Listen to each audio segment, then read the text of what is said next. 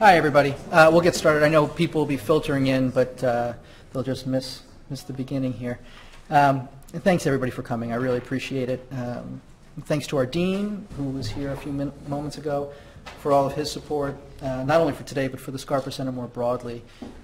These first few months have really been a whirlwind, and it's been with the support of the dean and the school that it's gone so well. Thanks to my colleagues more broadly, but particularly to Jennifer O'Hare and Melanie McMenamin, who have agreed to serve as interlocutors after Lee's address. Thanks to all the staff. Joe Mariani just walked in. Thank you, Joe. Jeanette Cerula, and Nicole Garofano and Julie Toth, who've done a lot of legwork to make this event possible. Thanks to our board of advisors, some of whom are here today. Chuck, I see. We really appreciate it. We're going to have a great meeting, I think, later. Thanks to our chair of our board, John Scarpa.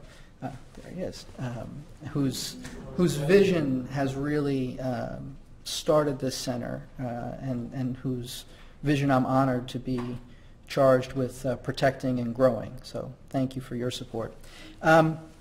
I want to pause before I go on and really introduce Lee to just note how exciting it is to be here. I don't know how many of you were here on Monday in this room. We had another event with Governor Huntsman, and Steve Channison's the head of the Gerard DiCarlo Center, just doing great work. And it happened just Monday. The place was packed.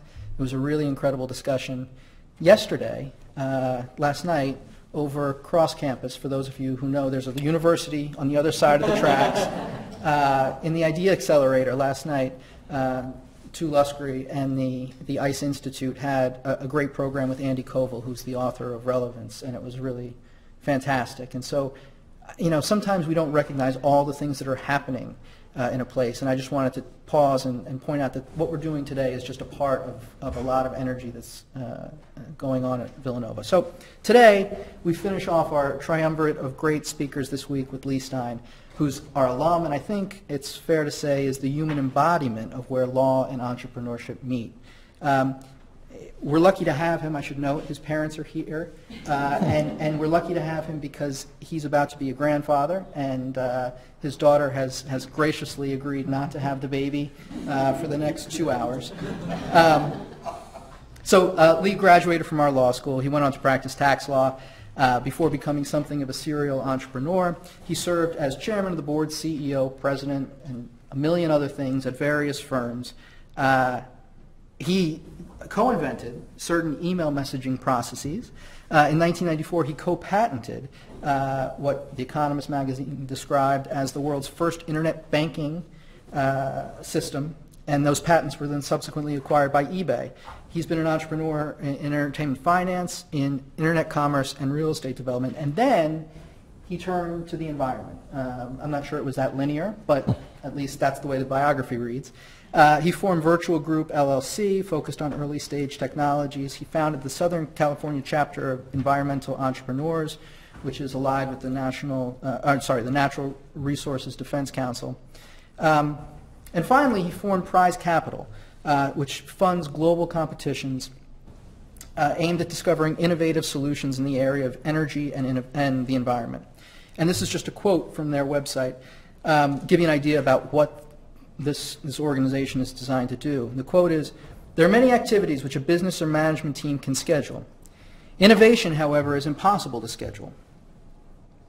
It's also impossible to identify from where innovation may emerge. Since the vast majority of humanity does not have access to investment capital, enormous pools of talent are excluded from the innovation arena. The culprit is risk. Methodologies to mitigate risk are essential in order to bridge the cultural gap and enable inclusion of all peoples in solving the problems facing our world." So Prize Capital helps fund, among other things, X Prizes. So if you haven't been on the X Prize website, you should go on. It's really, really incredible. It's fascinating and important work. And X Prize does lots of things, and maybe Lee will talk about it. But I want to just finish on one point. If you go on to the X Prize site and they talk about what they do, they describe themselves as follows. Quote, "A catalyst for the benefit of humanity." I think that describes Lee also. So without further ado, Lee Stein.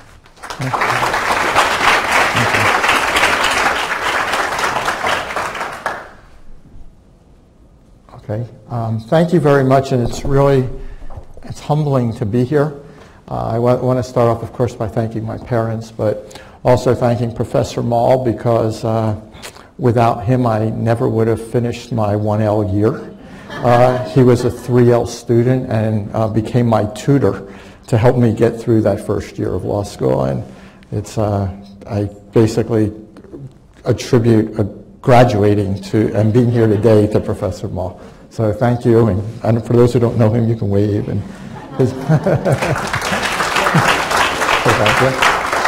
and Lenny Goldberger, who is the person who suggested I be here today, was also a third-year student then, and we've maintained a friendship over these some 30-plus years.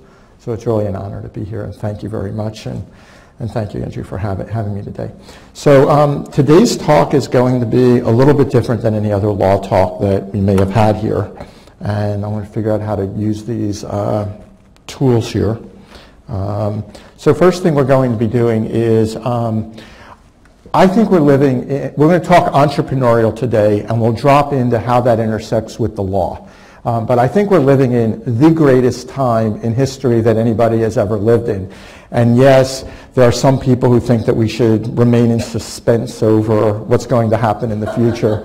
But as far as what we think is that the world is changing very, very quickly, and we believe that everything is changing exponentially, at an exponential clip. And what I want to talk about today is exponential changes, and as Mrs. Scarpa and I talked about, it's really the inspiration for what everything is happening right now. And maybe you'll talk about that in a couple minutes as we move through. I have a lot of slides that I'm going to show. I didn't know what the relative awareness level of everybody was going to be, so I decided to go very, very broad. So for those who are deep in a particular area, I guess we're going to have to play with this a little bit. So basically, I'll start off with the X Prize Foundation, and basically some of the people who are on the board of the X Prize Foundation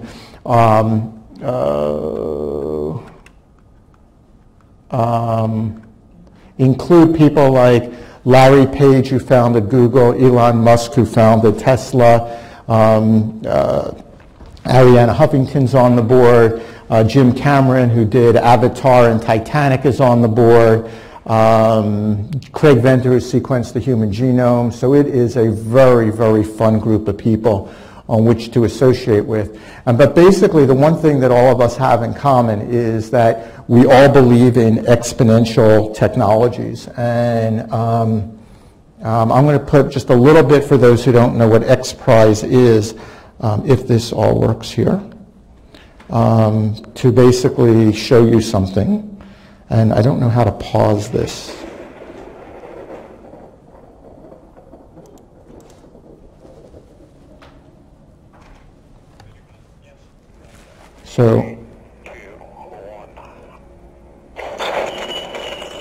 So some of you may have remembered that shot where Richard Branson basically won a $10 million prize to prove that, but they spent $26 million to win that $10 million. Okay, $100 million chased the $10 million, and I'll let a little bit of that play, and then I'll just shut it down and pause it in a moment.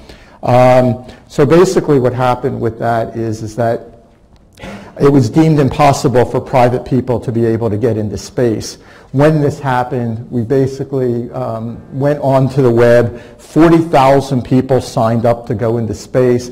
That enabled us to raise $1.5 billion that went ahead into Spaceport 2 for the state of New Mexico to start to build us a spaceport. And with that, we started to do more and more prizes. I'll talk a little bit as we go into the carbon prize, but I'm going to turn that off because it'll be a little bit distracting, and we'll just stay on exponential medicine. But for those who needed a visual about what happened, that's how we got started. So basically, we're looking at all of the categories listed: energy, water, food, health, education, housing. That's what we're looking at, that we believe that we're living in a world of abundance right now. And while people are struggling to find jobs in law, we want to open your ideas that there is unlimited opportunity coming. And the areas that we're going to be showing you that there's unlimited opportunity are in all of these areas that are listed. I'm particularly attached to the area of medicine these days because of some family health issues that we've had to navigate. But we're going to first start setting the tone on what's going on exponentially. Now, if any of you have seen this curve, basically there's 5 Ds that we talk about for things that go exponential. I want you to think Uber because most people can relate to that. The first is when something can be digitized. We go to digitization, then that technology becomes deceptive. It enters the market slowly and people basically say, oh, maybe it's not going to work, there's not really any focus on it. And that's when these curves start getting exponential. The most famous curve that started to become exponential is considered to be Moore's Law. And when you look at it from over here, we're basically talking about mechanical devices that went into relays, that went into vacuum tubes, that went into transistors, that went into integrated circuits. But basically what happened with Moore's Law, in 1964, Gordon Moore came up with this law that processors would operate at twice the speed at half the cost every 18 months. Now that doubling becomes very effective because when you go from 1 to 2, it's not a very big deal. When you go from 2 to 4, it's not a very big deal. But when you hit the knee of that curve and technology starts going, so this curve has been moving in Moore's Law since 1964. Now, if I'm going to walk 30 steps, I can basically walk, or actually 13 steps in this example, but if I take 30 linear paces and walking across the room, I'm going to go essentially 30 meters. I may get to that back wall. But if we start moving on exponential curves, if I take 30 exponential steps, I can circumnavigate the Earth 26 times. And that's what that curve, and that's what the world that we're all living in right now, not in the traditional linear world that, that we're taught to in law schools that we're dealing with. But again, linear versus exponential, this is the way that these curves work. And again, here's that slide again just to reorient you as to what's been happening in that arena.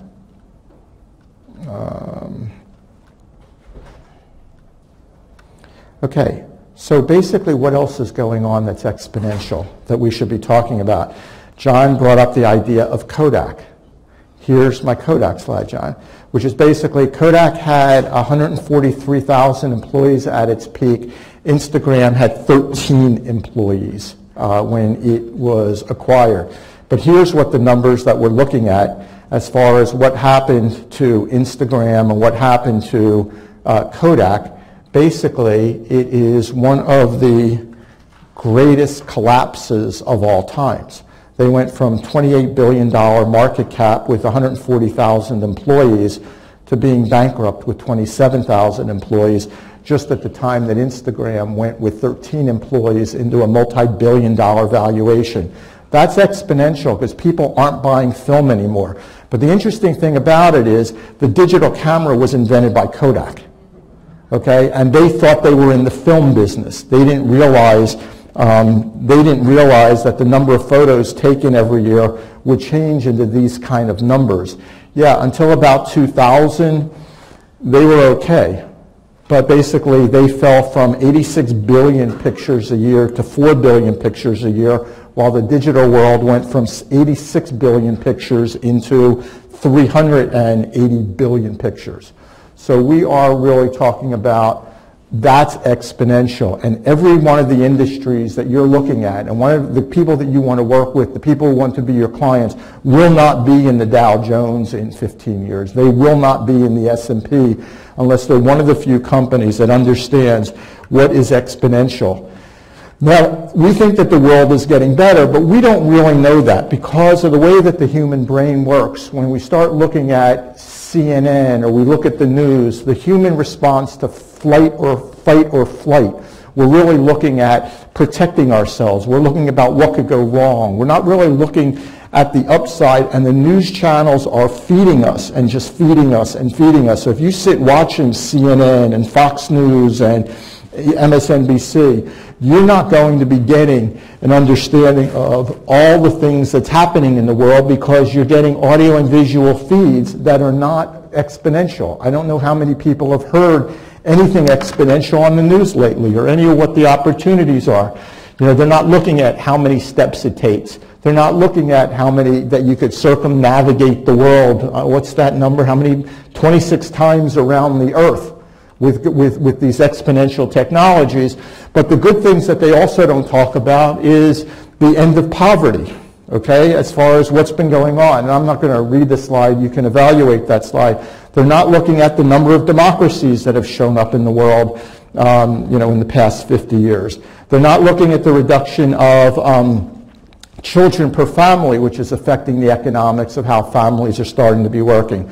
Worldwide life expectancy, the way that it's been moving. And that number is going to start moving exponentially. We are at the knee of the curve on where medicine is going right now, as far as the digitization about that. And when I talk about that, we'll hit it a little bit later, but I want to mention it right now. We're talking about genomics, we're talking about proteomics, we're talking about viromics, we're talking about microbiomics, we're talking about transcriptomics. We're talking about everything omics is basically what you are. You are a digital being, and all these technologies are converging at the same time. It's not only the processing time, but it's the amount of intercorrelation between things that the human mind was not capable of seeing that we're just on the verge of seeing with some of the quantum computers that are coming into play. And they do exist. I have seen them operated. I have held 3D printed organs in my hand, okay, that have come out of a 3D printer as part of some of these technologies that we're dealing with. We're talking about mortality rates are dropping precipitously. We're talking about the average hours work per person dropping precipitously. We're talking about maternal mortality rates, years of education going up. These are the curves that we should be looking at, not just the CNN, the crisis news network, the catastrophe news network, which is basically what we're fed on a regular basis now. Now, when you start to look at this curve, this becomes a little bit really fascinating as far as what's happening in the energy space. And basically what you have is, while Moore's law has been working on an 18-month exponential curve that we've been talking about, solar is actually operating on a 27-month exponential curve.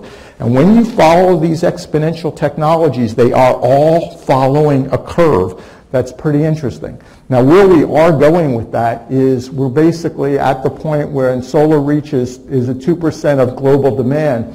But when we start looking at the cost of solar, moving to where we're going now, inevitably we are going to be living in a solar world. The cost of operating a car on solar is going down.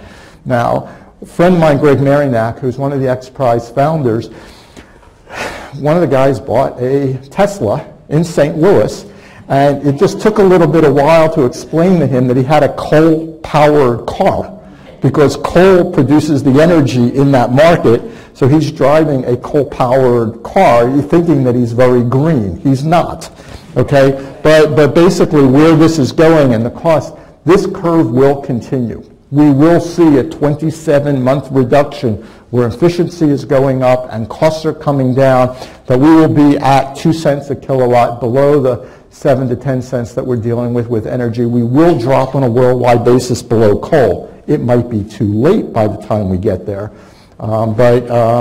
Basically, this is what we're talking about, that they're striving for the 2 cents a kilowatt hour. Wars have gone down. Okay, the number of wars, we see it on the news and we think that what it is, but you know, the only thing is that foreign intervention in wars has gone up, but in civil wars. But basically, the wars have been going down as well. The computing power is what we started talking about earlier. It's going to be the theme that we're going to come talking about as well, as far as bandwidth costs dropping, computational costs dropping, memory costs dropping, and you all know that because of the cell phone that you have in your smartphone that you have in your pocket. But global connectivity is going up. You've got balloons going up with Facebook. You've got drones in order to provide connectivity in areas that don't have, Facebook's coming up with their own satellite network. You've got balloons going up in areas that don't have the satellite coverage yet. You've got drones going up that are basically impromptu ways of getting broad coverage of bandwidth into areas that don't really have it, and that's going to affect everything. Okay, and the reason is because all of the growth and all of the technology and tools have the power of the crowd coming behind it. Basically, if you look at the IoT things, and John had mentioned that earlier, the number of devices is moving up in the billions. Everything is being connected. As a matter of fact, it's not too soon that you and all your clients will be a member, will be a node on the network. Whether it's your Fitbit, in a sense, you are a node on the network, but these things are becoming smaller, they're becoming better, they're becoming implantable. So it's not only whether your refrigerator's talking to you, as far as what it needs as far as supplies by automatically ordering things, but it's really that each one of us is quickly becoming a node on the network. Okay, if you just look at what's happened in the past 5 years with global computing power, okay, and I apologize for those on that side of the room because when they switched to get the video, I didn't know that they were killing this slide. So if somebody could, AV person could bring that up, that would be great. But basically, the photovoltaic, I get that word out, production, okay, as far as the way it's moving up in watts as well, has also moved up. So you have two separate things going on, which is the PV production as well as the computing power that we're dealing with. And these things are completely different, but they relate to each other. But now we'll start looking at what that means to you, what it means to your clients, what it means to your investments, and basically what the crowd means. 1,000 years ago, if you were not a king or a queen, you had no shot. There was no opportunity, there was no investment.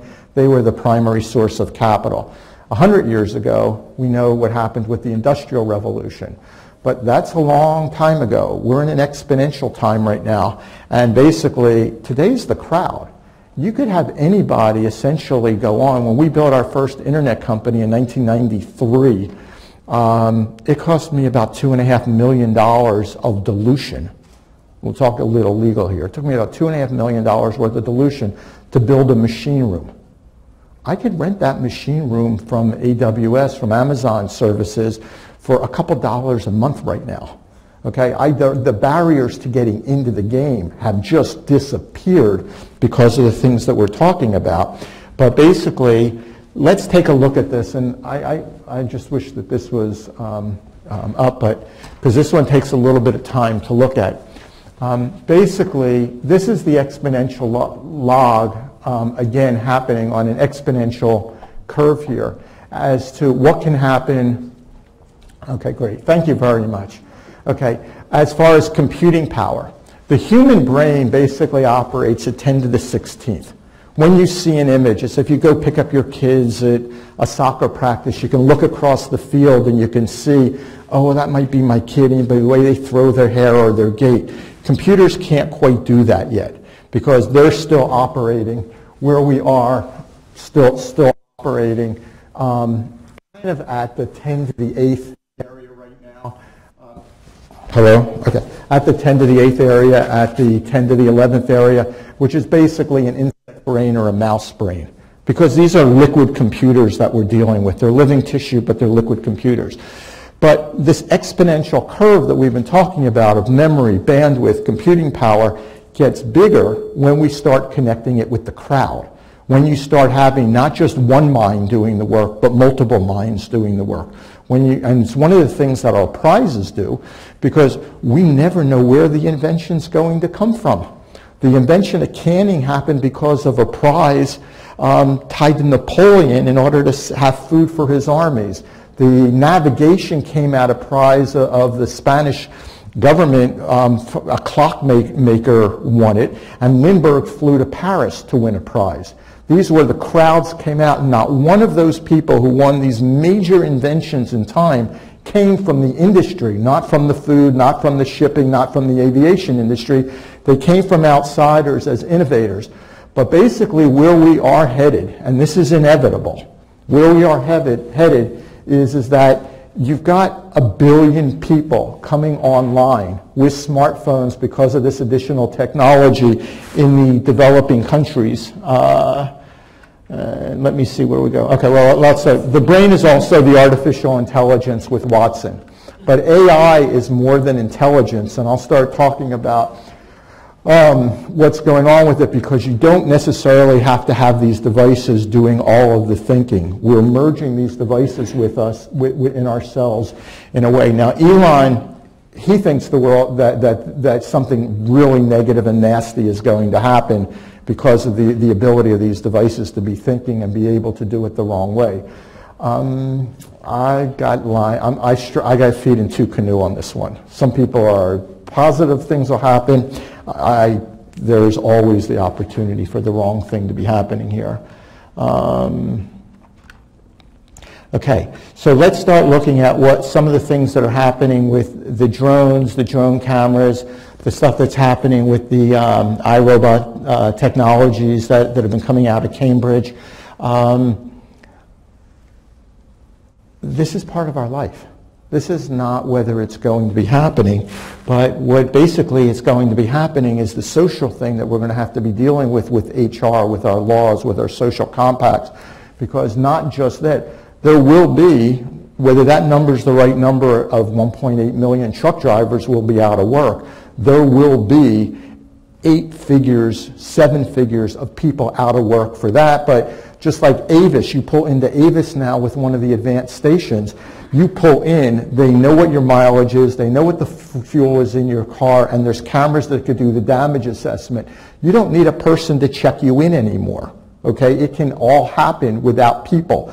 So not only is it happening with the trucks that are moving along, it's going to be happening with every single industry that there is as far as the way that this intelligence starts moving forward. Memphis meats. I ate this meat called Memphis meats that was grown in a lab. It wasn't bad, okay? Okay, but now we're dealing with genetic things of humans. So let's talk a little bit about law and social compacts a little bit. My friend D.A. Wallach, you may know he's a rapper, dropped out of Harvard rapper who was one of the early creators of Spotify. He had his family genetically, he and his wife got genetically sequenced. And he's happy for me to talk about this in case, because he's looking for advice, okay? They got genetically sequenced, and they found out that his wife has something called Lynch syndrome. And I'll skip over that for now. We're starting to hear. Something called Lynch syndrome. She's got an 80% chance of multiple cancers. The first cancer that she'll get is colon cancer. Manageable. So long as she does a colonoscopy no less than once a year. She could do it. It's not necessarily pleasant, but she can stay ahead of it and avoid the fatal risks. The second cancer she's going to get is uterine cancer. Actually, that won't happen until they have their first child, and it can be managed, not pleasantly, but with a prophylactic hysterectomy after the first child is born, she could avoid that uterine cancer risk, and then she'll move to epithelial cancer risks that early detection may be able to help with, but that's decades out, so we figure the technology will probably get there. Okay, so she can do intervention things, but here's a really interesting problem. When they go to have that first child, there's a 50% chance that that child is going to have the mutation. Now, they don't really know what to do about it, because if they do IVF, now we're at my alma mater that has different approaches on this and different social approaches, but if they do IVF, they could 100% eliminate the risk of that child having an 80% chance of having cancer. He doesn't know what to do about it. He went to Blue Cross Blue Shield and asked them if they would cover it. They said no. However, if she has the pregnancy naturally and the baby's deemed to have Lynch syndrome with an 80% chance of cancer, then she could get insurance to do something she has no desire to do at all. How do you deal with these issues? But that's what technology is bringing us, and these are some of the social issues. If we're representing insurance companies, if we're representing religious institutions, if we're representing political institutions, if we're representing hospitals, this is something that popped up at lunch 3 weeks ago on a Wednesday, sitting at lunch at the Beverly Hills Hotel, and he said, I don't know what to do.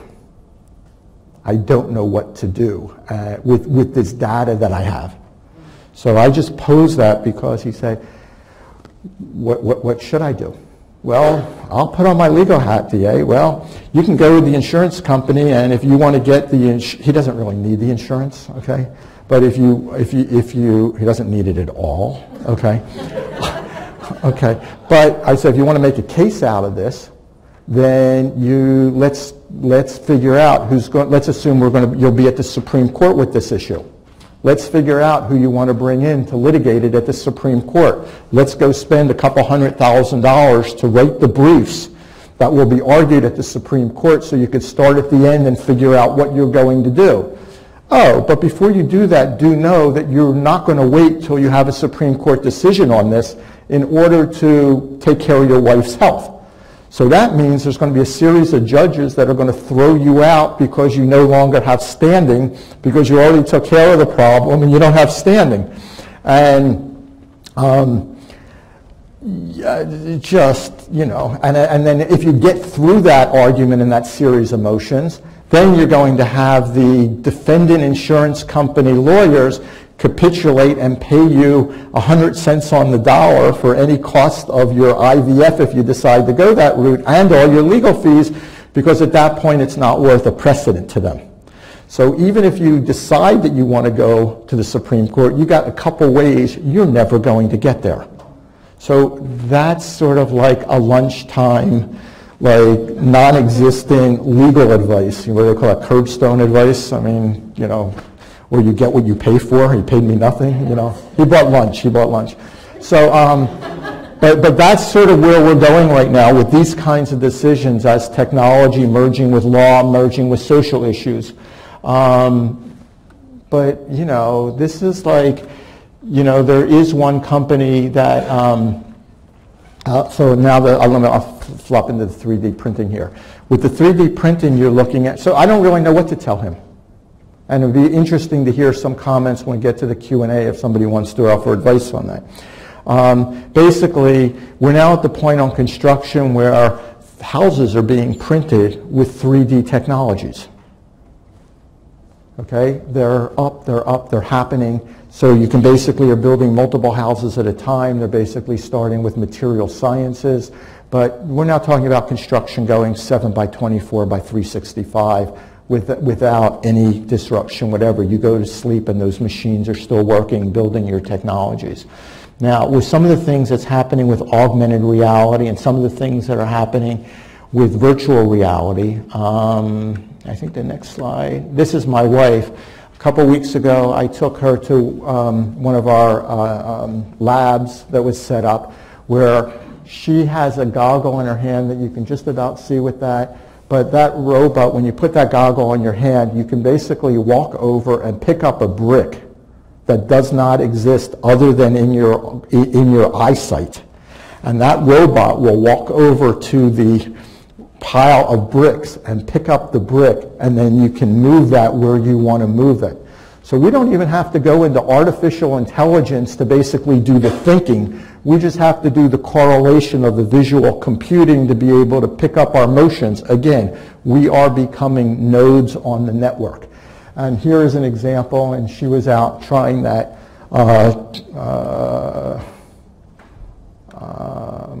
September 23rd that we did that. So basically, now we're starting to talk about what happens when we become all connected and the network starts talking to each other.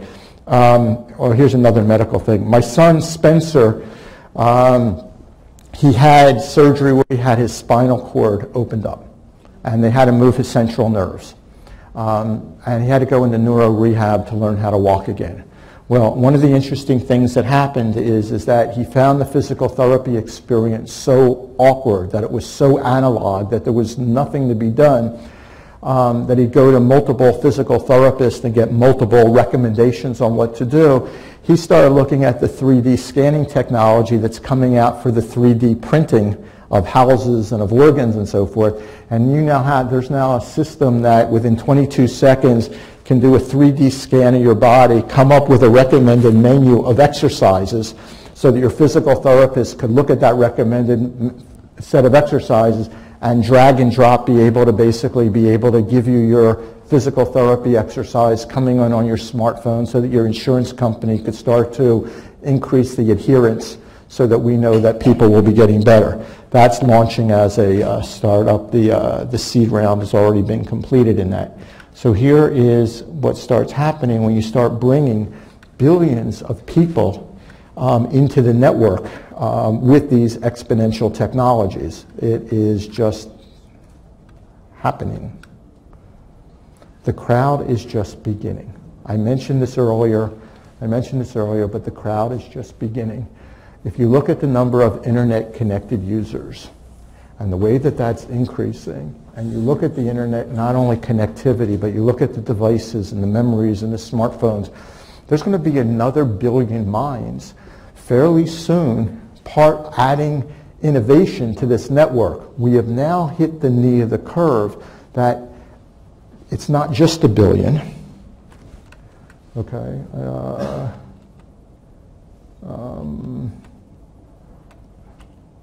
It's coming from the entire world.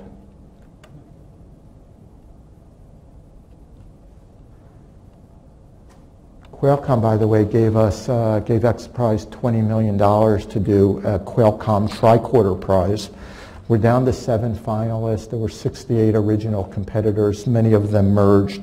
And basically, the goal is to come up with a 5-pound portable wireless device that could diagnose 13 different diseases faster than and more accurately than 10 board-certified physicians. It's to be designed to be used in a village in Africa or to triage people on Fifth Avenue. But $20 million came up to be able to do that.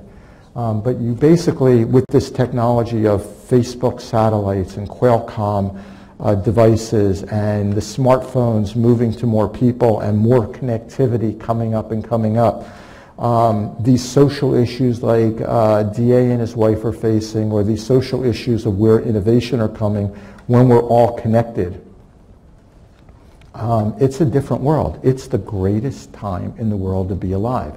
There's more inspiration and more opportunity because when I say we hit that knee of the curve in that earlier slide, we're moving to this place with 5 million new users, but we're doing it at the point in time that the processing of that smartphone will be able to do the number of terabytes of calculations that your brain can do as a human being. But it will have more knowledge than just your brain has because it will be connected to all knowledge everywhere that's ever existed. And it will be connected with all knowledge everywhere that's ever existed simultaneously. Okay? With artificial intelligence, okay, looking at patterns and coordinating things together. It's happening. This is what's happening. This is the world that the students are graduating into, and this is the world that it is a worldwide connected world. Let's go back and look at where we are in the knee of that curve, from electromechanical to integrated. Can you imagine 1,000 times more doubling in the next 10 years? The students here are the generation that grew up on these things, okay? But this doubling is occurring, and it's occurring faster and more accurately than anybody has ever imagined. Now, when you look at some of the DNA things that are going on, 23andMe, now I want to get to one curve on graphics. This curve is the genetic conversation that we had. Basically, the cost dropped when Craig Venter, who my family on my other son, we're doing an N of 1 study at the Craig Venter Institute looking at microbiome. We're sequencing all the 16 S's. When his genome was sequenced in 2001, it cost $100 million for that first sequence to be done. Today, Veritas out, George Church's company in Cambridge out of Harvard, I could get anybody in this room who wants, so I'd be more than happy to arrange your full genetic sequence for $1,000. $100 million to $1,000 over the course of the last 17 years. And the difference is that the new sequencing that's being done is being done at a 30x. So some people have heard about 23andMe where you can get your ancestry. Well, basically what happens is at a 30x where they edit out the errors that happen in the computing, that 30x for $1,000 is a 3,000 times more detailed than the 23andMe that people thought was so revolutionary 5 years ago. Okay? But anybody who wants it, we can make that available. But you may face an issue that you don't want to face. But the question is, if you're flying in an airplane, do you want your pilot to have the data that the engines need to be overhauled? Or some people just don't want to know the data. They want to fly. So it's like, I don't know how to answer that question for everybody. I'm a data junkie. I mean, like full-on data addict. Okay? If you can't tell. Okay, it's a long way from Professor Collins's contract course or Professor Rothman's trust and estate course. Data seems to matter. But this has been a 13-month exponential curve, where Moore's law was an 18-month curve and solar is a 27-month curve. But these things map out exactly into these curves. It's like, it's so exciting to be alive right now. The opportunities that are coming up and where they're coming up is just staggering. This is like, I know it's really hard to sit around looking for jobs and filing an application to, one of the local law firms and hoping you can get a clerkship or something, because those are linear progressions. But all of your clients who are going to be successful are going to be living in this exponential world. And if they're not, they're going to be marginalized. They're going to be one of those drivers who no longer has a truck to drive. Okay, because it is. And in this world, if you are not cannibalizing yourself, somebody else will. And it may be the technology itself that starts cannibalizing you. But as far as like how we start to process it, this is, they just keep coming as far as the type of analysis that are doing. Now this is really interesting what started to happen. We saw about 10 years ago maker spaces come up. Those were places that people who like to work with their hands or work with gadgets could come along and go to a centralized place that had the laser cutters and had the whatever tool you could need that you couldn't afford, and you can join a club and for $100 a month have access to all the tools you needed and like-minded people. But that's now moved into hacker spaces. Okay, and now we're talking about that this bio thing that's happening with all this computing power is now going to be available to anybody in the world. Okay, I've been told that I should be ending pretty soon. Okay, the last thing, one of the last things, we'll hit 2 or 3 more slides, is one of the places that we're looking at is human longevity got formed. It happens to be in La Jolla where we are. Basically what they're doing is they are doing the 30x sequencing of genomics. They're going after 100,000 people to start to find the data and the correlations. The first studies are fairly expensive. They're $25,000. I can get you a 10% discount. But if you pull apart all their separate technologies, we could probably get it done for about $8,000 in today's dollars. That's dropping precipitously as well. But they're basically looking at the microbiomics, the genomics, the transcript. The transcriptomics is looking at RNA. Microbiome is looking at the bacteria in your gut. And that's a whole different discussion, but I don't think I have time for that. But that is just fascinating, is where the world of microbiome is going. They're finding correlations between microbiome and obesity, microbiome and addiction, microbiome and serotonin levels in your brain, because there are 10 trillion human cells in your body, but there are 80 trillion bacterial and viral cells. Under some of the theories, some people think that we are only 15% human, okay, as far as the way that we operate, and it's very, very interesting, but the technology is moving in that one this fast. But they're looking for correlations at 100,000, like I said, viromics, proteomics, transcriptomics, metabolomics, and to see whether they can find correlations between any disease states. And they are finding them, okay? There are about 10,500 people have moved through it so far. Are we living in a, this is like one of those cheesy slides, but you know, are we living, is it getting more difficult or less difficult? I just think it's fascinating and interesting. But the way that we operate is, it just says it, like every brilliant idea was a crazy idea a moment before it was a brilliant idea. And I'll go back, leave it at that. So thank you very much.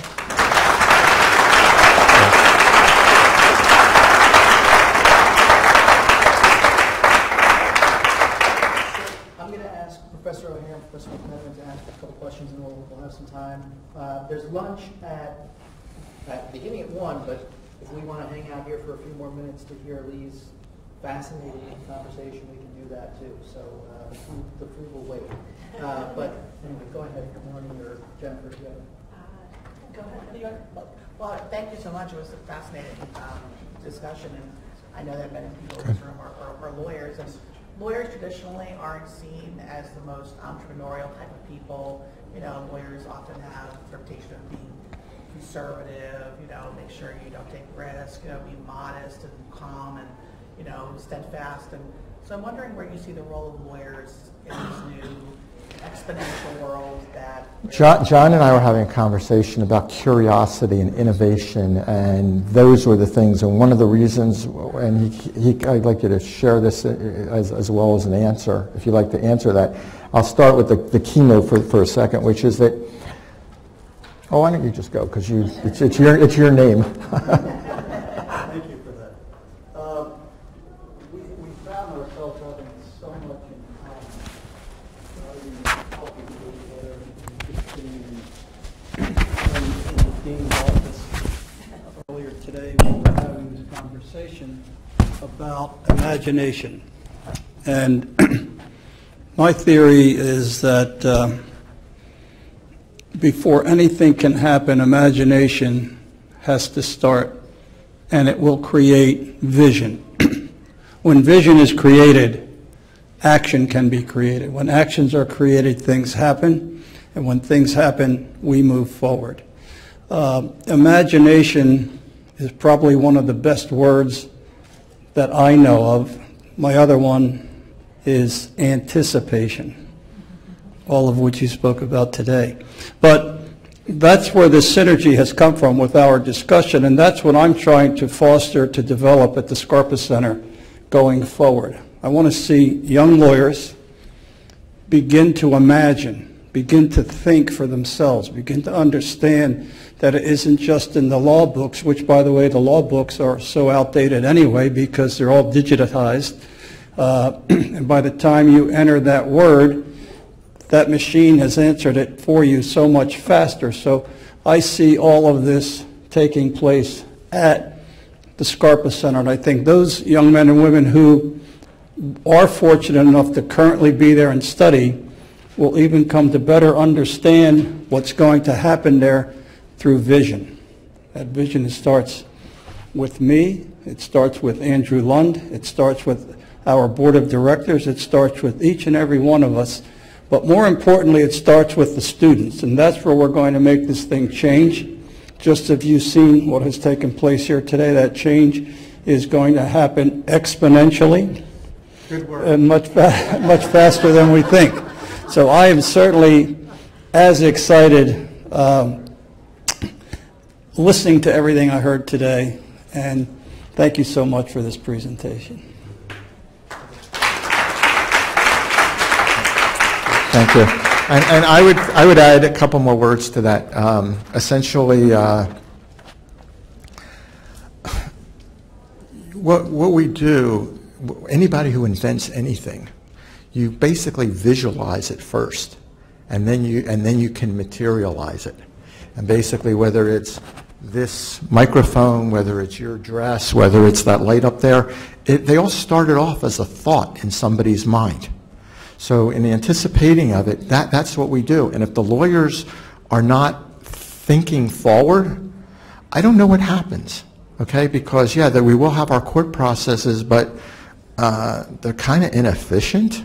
Like, if you've been through it, I mean, it's just like, whether it's on the litigation side of it or whether it's the cost of the contractual side of it, I don't need my $2.5 million machine room anymore. I can rent it for pennies, and enable innovation of another 5 billion people who are going to have smartphones that are 1,000 times smarter or faster than this device at a fraction of the cost of the one that's in your pocket today.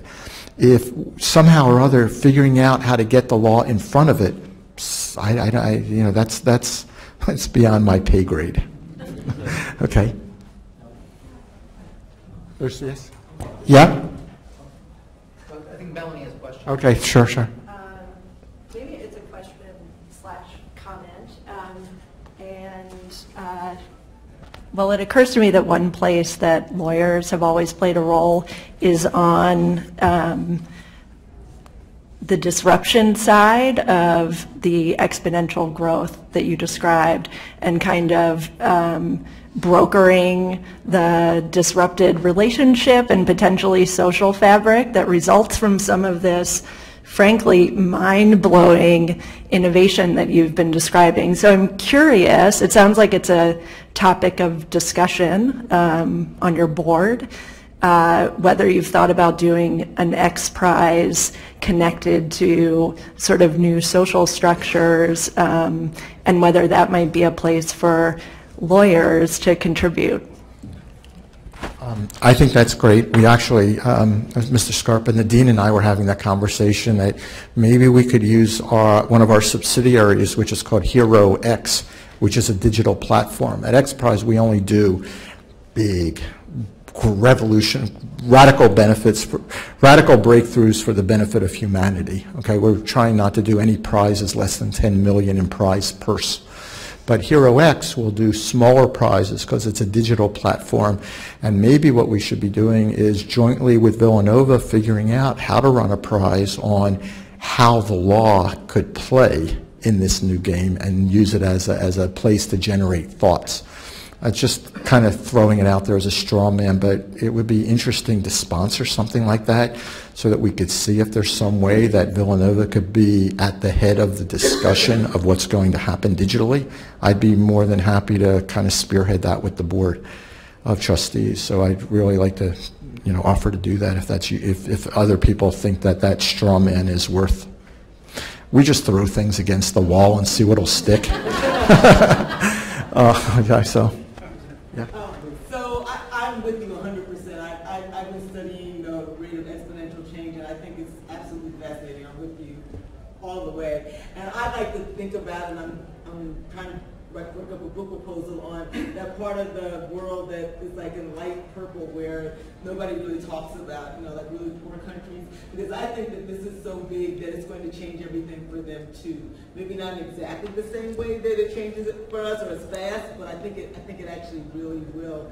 And I also think that we need to think about those social structures, because the more I read, I still can't wrap my head around kind of how people are going to have jobs and work, and the disruption that it's causing, which I think is playing out in the election, is just really mind-boggling. They're blaming immigrants, and that's who they're focusing anger on, but I think that this is a lot of it. Your truck driver example, which I've written about too, that's an example of what all those people do. And when you have too many people who can't work, how does the society kind of work? Because we need work to buy stuff. And we're going to have regulatory constructs that are going to have to be developed by the lawyers.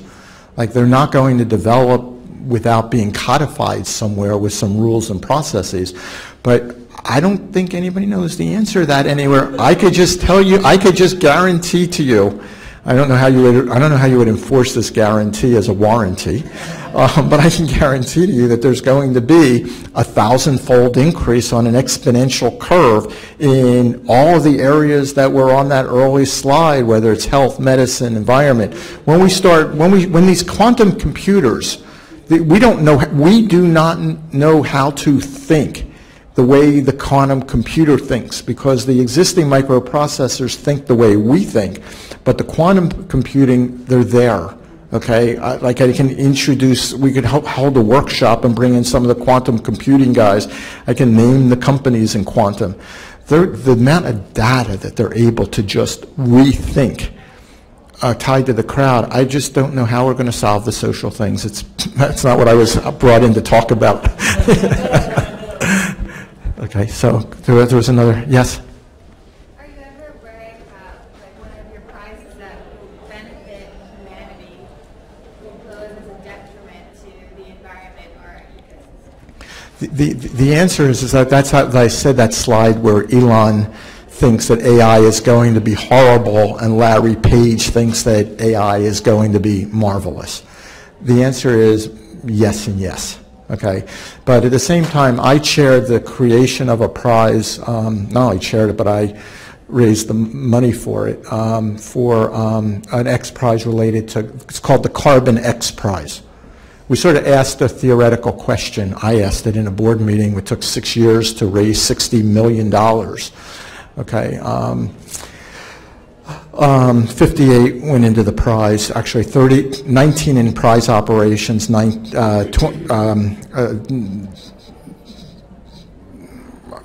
there's prize operations, prize purse, and then we had to host it somewhere.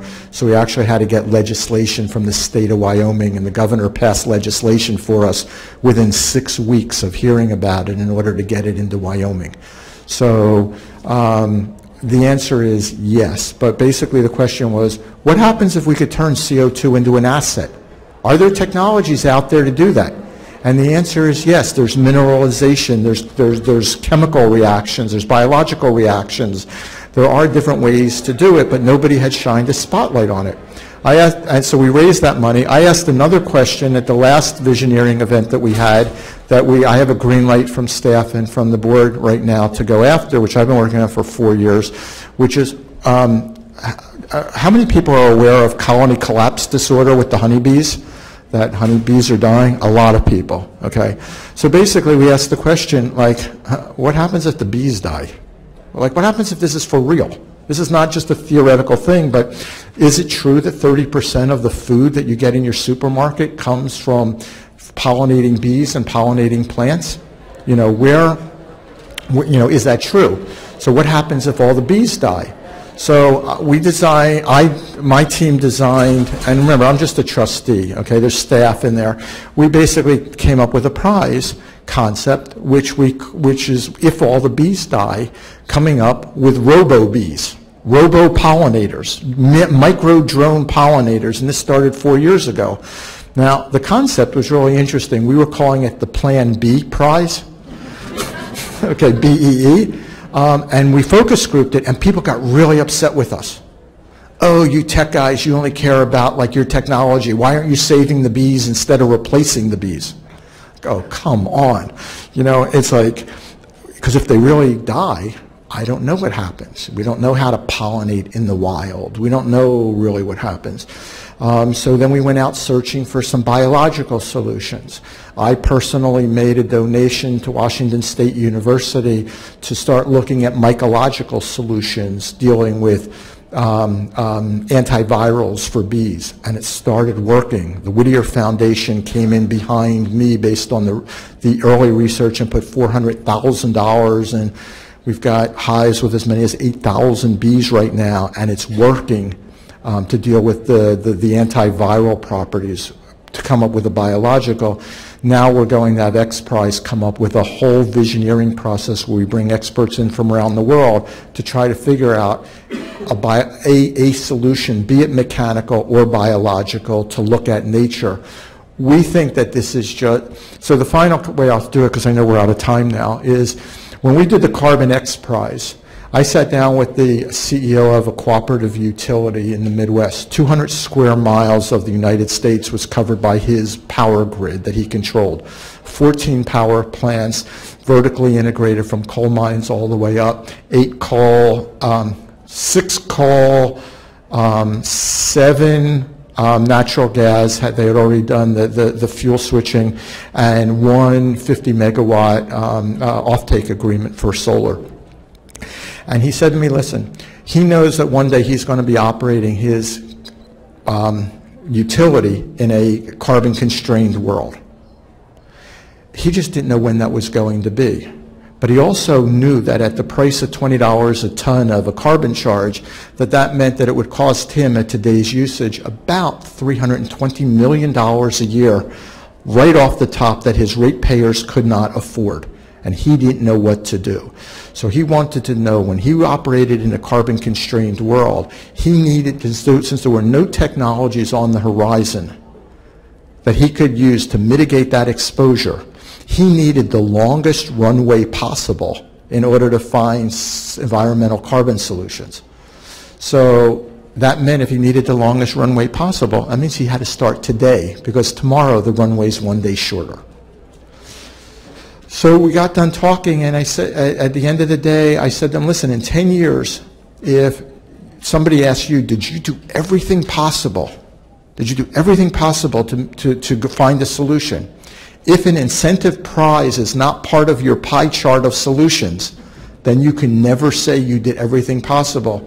And he looked at me with 11 direct reports around the table in Westminster, Colorado. He looked at me and said, okay, you got your $10 million of prize money. I'll give you $2 million of operating capital. Find some matching money.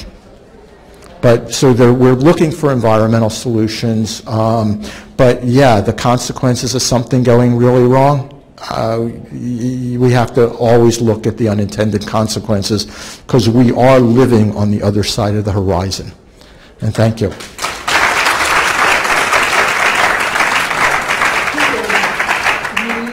As quickly as possible. We have gone exponentially long, which is great. I hope everybody enjoyed it. But there is lunch, and I've been promised it's a really good lunch, up in the faculty center on the second floor. Here are some pages of the 6 Ds of dematerialization and digitization that I'll give to Andrew, just so I handed something tangible. Okay, thank you all.